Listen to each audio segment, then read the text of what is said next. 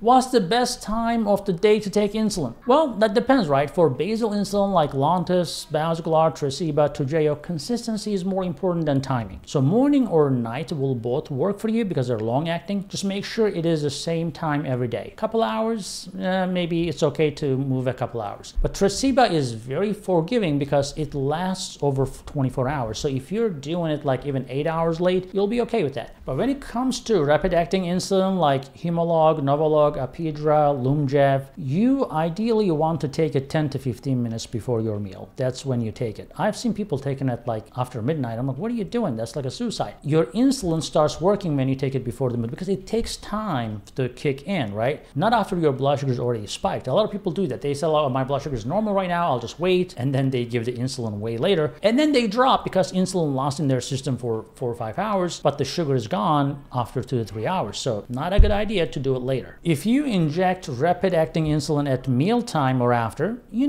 will still spike probably instead of preventing it. So 10, 15, 20 minutes before is best. The one time you must be very careful is your bedtime, right? So only rapid insulin at night if you are actually eating something. So if you're eating snacks or something, sometimes I tell people to take insulin, but never correct at bedtime unless instructed by your doctor because nighttime lows are dangerous.